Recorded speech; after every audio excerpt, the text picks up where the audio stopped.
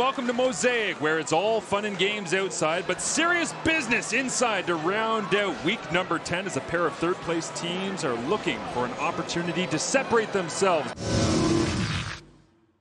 Well, quite the story in Ottawa. Dustin Crum, who's in start number 4, as I mentioned, and has won 2 of them.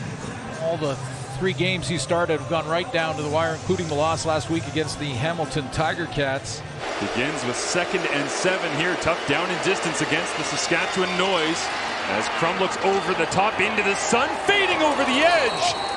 And holding the back of his head, it's Jalen Acklin, but it looks like he held on to it. A big throw and an even better catch from Acklin. Yep, 50 plus thus far on the season. 3 of 3 for Ward, the all-time leader in CFL accuracy. Field goal, this one is short. Didn't have enough leg, but Mario Lauther couldn't get on top of it. Rolls around and decides to take a knee. There is the young Mason Fine getting start number 5 here in his CFL career. Shawn Bane, 41 catches, leads the CFL here in week number 9. Is looking at arm hit, still got it away, complete underneath. It's the newcomer stepping in for the injured Braden Lennius, and right away it's Jarrett Stearns making an impact. Followed his quarterback Bailey Zappi. Some NFL success at quarterback there to Western Kentucky. He's loving Mason Fine on this first drive. Into traffic, big hit! Jake Winicky holds onto it. Move the sticks again. He had to earn every bit of it inside the 20. A shot there of Josh Valentine Turner as well. Delray Beach. Jake Dolagala. Big body backup quarterback. It goes hard count, and I think Lorenzo Malden might have jumped. I wondered, Suze, when we saw they went from Mason Fine into Shea Patterson, and then Dolagala comes off the sideline. You're going, yeah, a little bit of flexibility there. It gives Mason Fine a fresh set of downs. 1st and goal. Hands it off inside. Jamal Morrow lowers the hammer. Touchdown, Riders.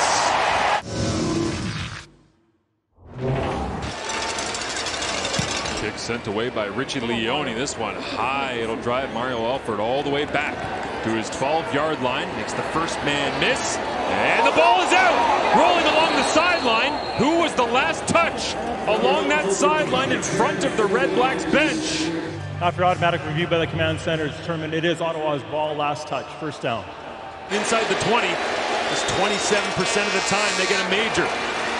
Crum thought about sending it deep into the back of the end zone. Tries to turn away and brought down Anthony Lanier.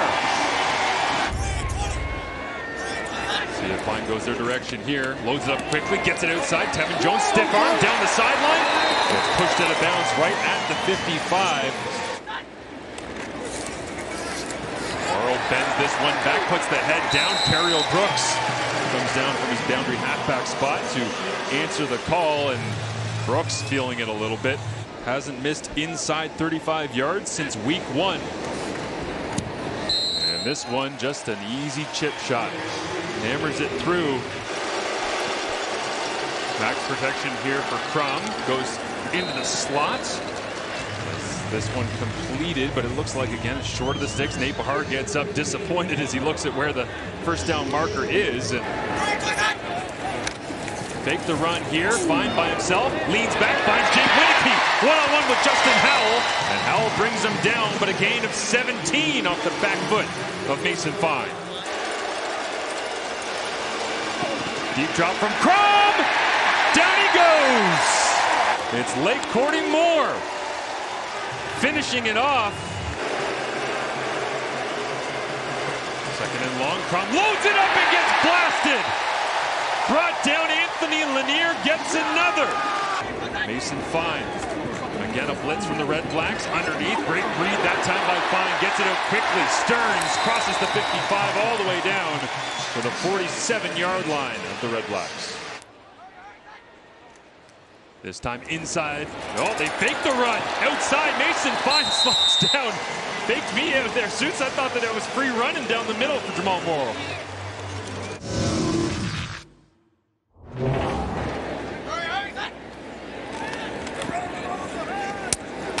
High catch, Shawn Bane paid the price against one of the hardest hitting halfbacks in the CFL, Terrell Brooks, but Bane holds on.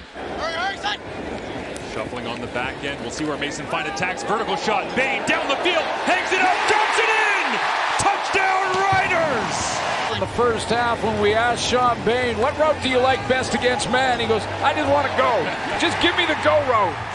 He just tracked that one down, but a real nice drop in the bucket throw from Fine. Injured Pete Robertson.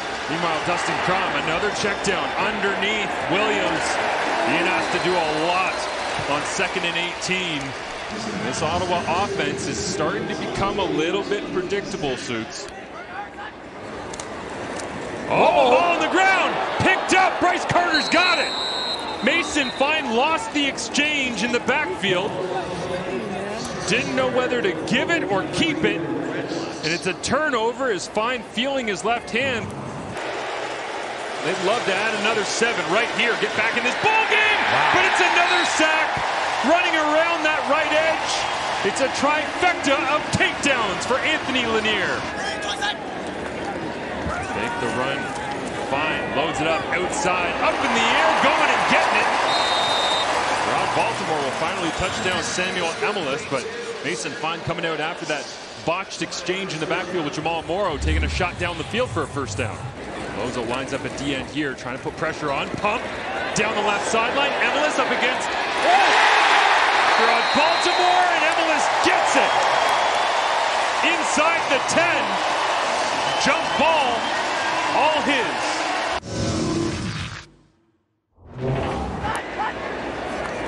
First play of the fourth, looking down the field, catches his own pass, knocked down into the hands of Fine, who goes for a run. On 1st and 10, punch down at the line of scrimmage.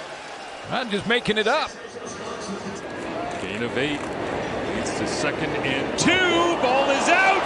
They're going to let it play. Douglas Coleman going back the other direction in a foot race with Samuel Emelis.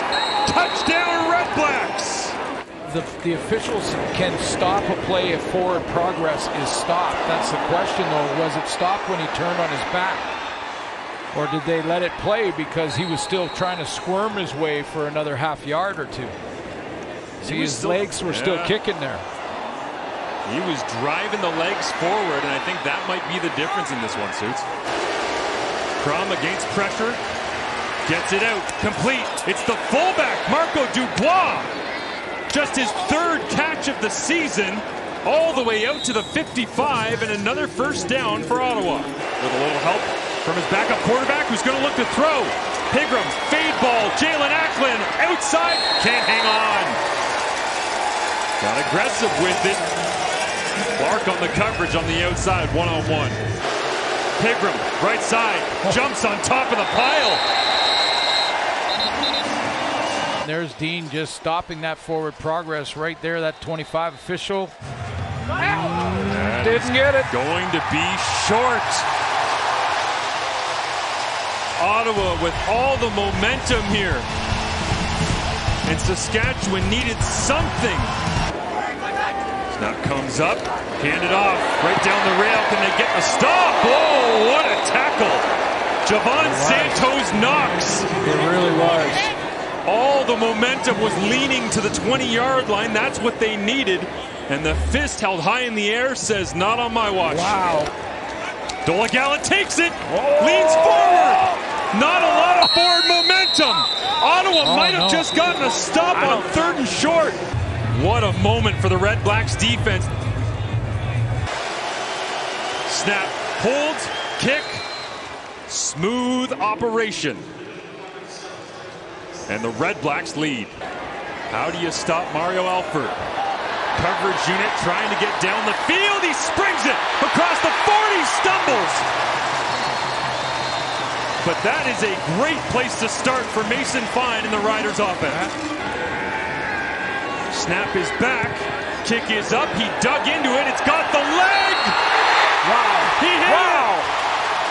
He nailed it.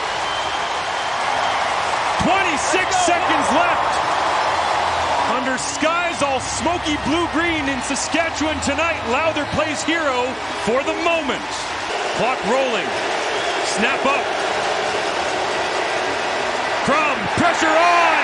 Down he goes. And the Redblacks go back to the line of scrimmage here with 5 seconds remaining. Will they check it down underneath? Crum's going to load it up. Gets hit as he throws into traffic. Up for grabs on the turf. Riders win.